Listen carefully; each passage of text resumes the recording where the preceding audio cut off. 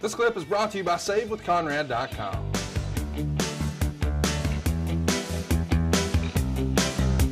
Hey, it's Conrad Thompson, and you're listening to What Happened When?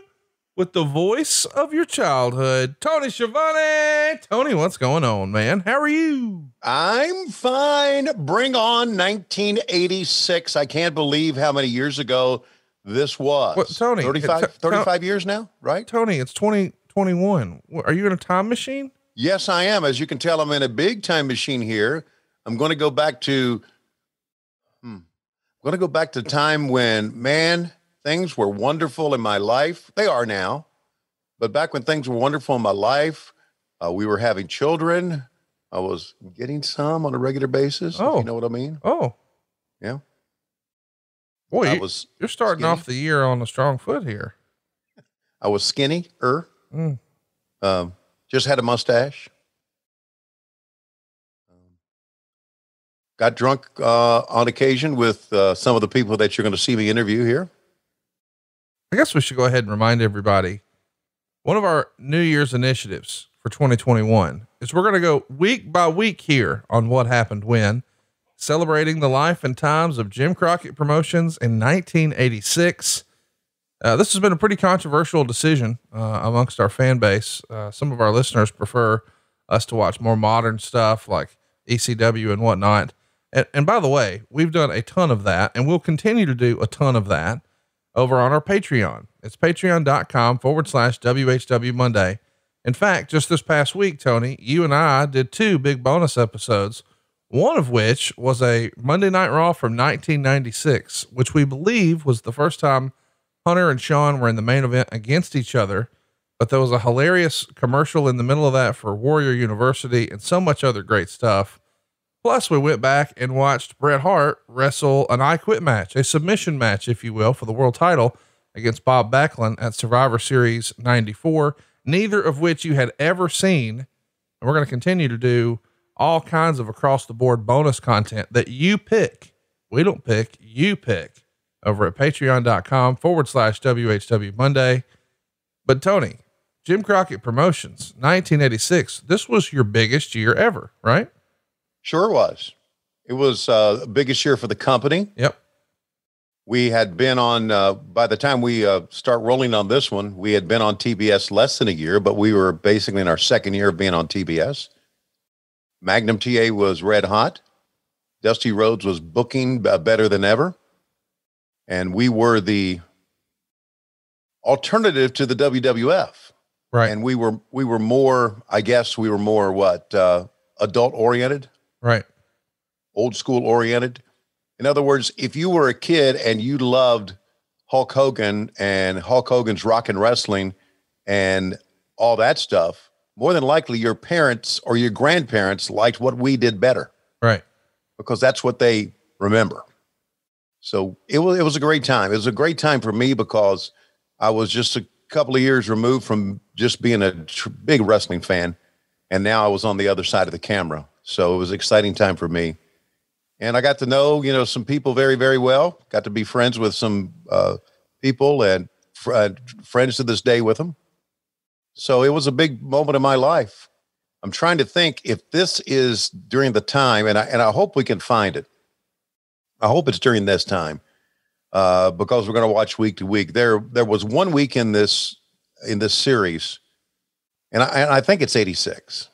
There's 1 week in this. I'm almost sure it is 1 week in this series where I had taken the family. You ready for this? I'm ready. To Huntsville, Alabama. What? Yep. Why? To see the Space Center. Oh, well, yeah. Gotcha. A couple Okay. of marks. Well, you obviously never had a bunch of little kids in your house. I got a bunch of little kids in my house right now. You got a bunch of yapping teenagers in your house. And a couple of dogs. A couple of dogs. We had smaller children. And so we thought, let's go to the Space Center. And we did. And we had a big weekend. Space Center, went to see the Braves play. And of course, Saturday morning we did our show. So there is a moment here where you're going to see Matt, Chris, and Laurie in the stands. Chris Schiavone is going to be in a stroller, and Matt and Laurie are going to be sitting in chairs with Mama. And so it was pretty cool morning. So I hope I don't remember what show it is, and I hope I can point them out without, you and I talking about, I don't know, dicks or something like that Tony, you like to talk about on this show. Tony, you opened this show talking about, in 1986, I was getting some, and boy, I hope we can talk about my kids without you talking about dicks. I've said nothing except Happy New Year, and I'm so excited about 1986. Why are you painting me with the ugly brush here? I don't know. Why would anybody ever paint you with an ugly brush? I don't know. You're being very hurtful.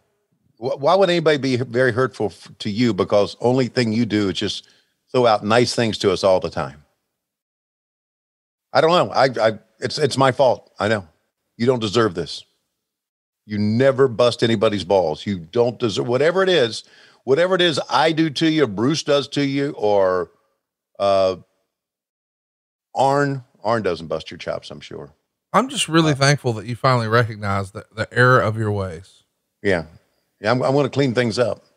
Listen, 1986, man, serious business. This is going to be fun.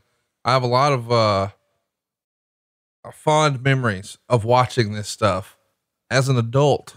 It's worth mentioning, I'm 4 years old when this first airs. I'm not watching wrestling at all.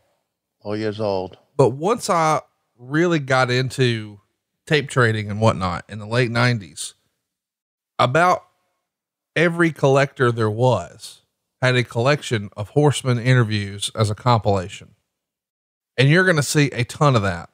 And as a heads up, we're going to track a lot of great promos because that was such a critical part of Jim Crockett in 1986. But we are still going to let Tony riff and have some fun. And we're starting at a great time, by the way. The Four Horsemen have really just got up and going. They're just now gaining some steam and momentum. In this particular episode, which is January 4th, 1986, you're going to see JJ Dillon announce that he is now exclusive to Tully Blanchard, and they're going to start referencing the Horsemen. But again, this is very much the infancy of calling themselves the Horsemen. It's a really special time. Hey, it's Conrad Thompson. Thanks for checking out the podcast here on YouTube.